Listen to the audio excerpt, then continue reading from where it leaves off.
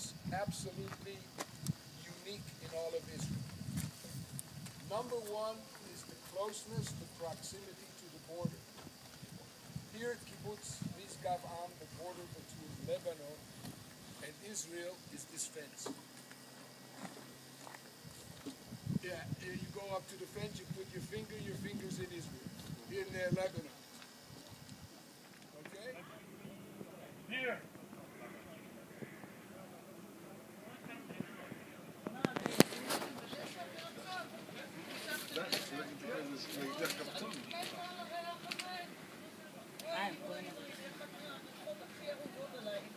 את היית צריכה להיות מושבניקית. במקום קיבוצניקית.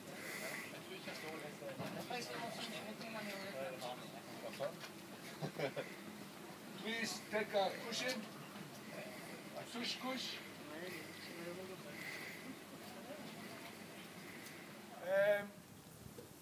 While we were waiting for everyone to come, I heard some of the people talking about directions, where is what and what. Yeah, so north is out this way. And north is Lebanon, and then Syria, and then Turkey, and then Russia, and the North Pole. Norway off to the side. It's down south, that's the part that we share with Israel. Israel and Syria, that's where we do our skiing if there's enough snow. I show you from the other buildings. And the Golan Heights is a plateau that continues for thousands of kilometers to the east, all the way to Pakistan.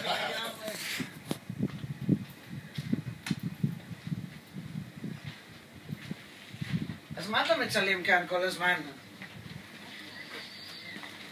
זה סוד, זה תשאלי בצה"ל.